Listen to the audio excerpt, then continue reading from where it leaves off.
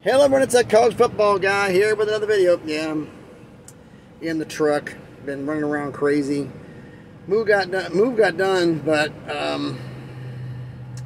yeah, my feet are still not talking to me. I'm still pretty sore from that, doing almost all the furniture and everything else. But hey, got moved, got everything done.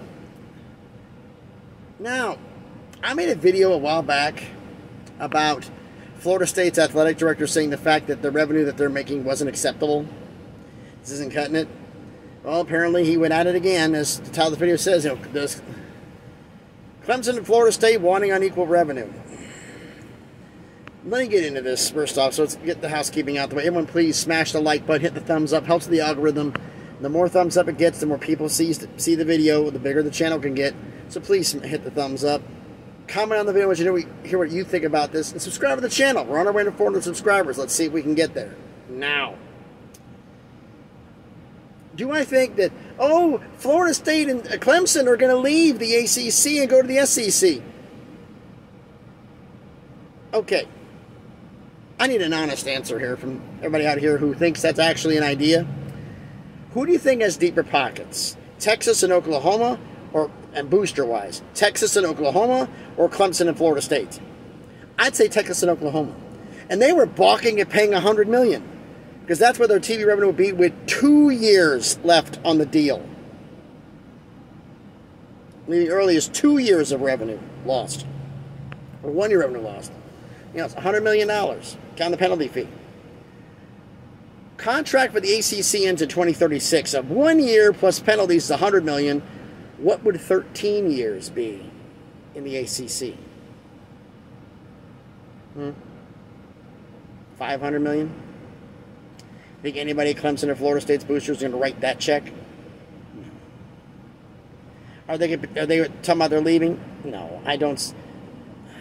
If the ACC lets them walk, gives them some cheap little bit amount of money, and oh, yeah, here you go. You don't have to stay around. No problem. Go ahead and leave. It'd be easy. If anybody at the ACC is dumb enough to do that, you should get fired on the spot. But I don't see them being that dumb. I don't see anybody being that dumb. I don't see anybody doing that. Are they going to ask for unbalanced revenue? Gee, this sounds familiar. Oregon and Washington, anyone? Cal, Stanford? And how bad is the Pac-12 sinking because of that?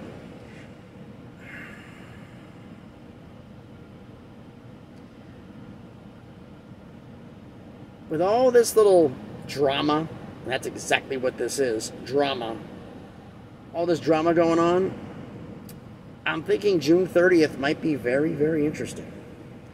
Because we were all thinking about schools from the Pac-12 leaving. Oh, the ACC to make...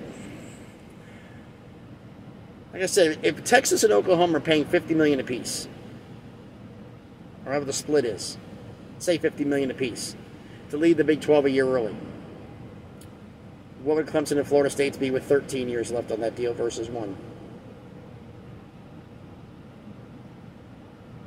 Think about it. I don't see them paying for it. I don't see them doing it.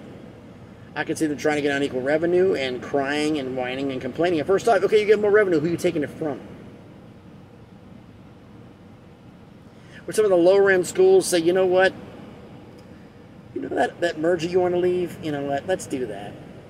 But could this whole thing be... Or somebody brought up and said it to me, because maybe you think Clemson and Florida State, maybe Carolina and somebody else, or maybe Notre Dame, are working behind the scenes saying, hey, we're going to get our uneven revenue, and you're not going to get it. You're going to lose your revenue because we're going to ask for higher revenue so they can keep us.